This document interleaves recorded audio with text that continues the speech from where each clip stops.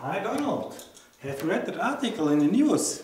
It's about the climate change and its impact on the environment. You should know that Donalds don't believe in climate change. But while we're talking about the environment, I have a question about the operating environment, at least in the context of Automotive SPICE. What is it?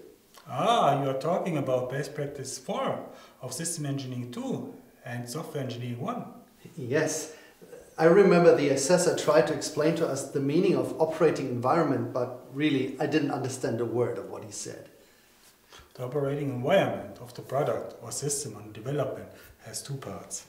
Part 1, the context of your system or product, for example the interfaces of the outside world, wiring, size, weight, housing, communication protocols as expected by the outside world of your product, is the operating environment of your system.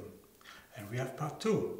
While your system or product is under development, the operating environment also includes your development environment, the tooling, the test equipment.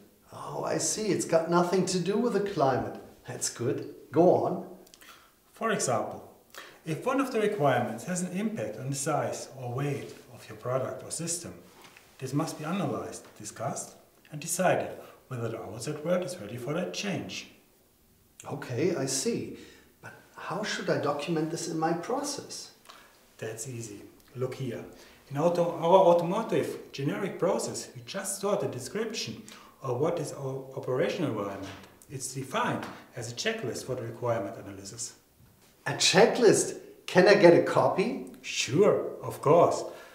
The same applies to SWE.1 Base Practice 4, the impact on the operating environment. I will send you both checklists.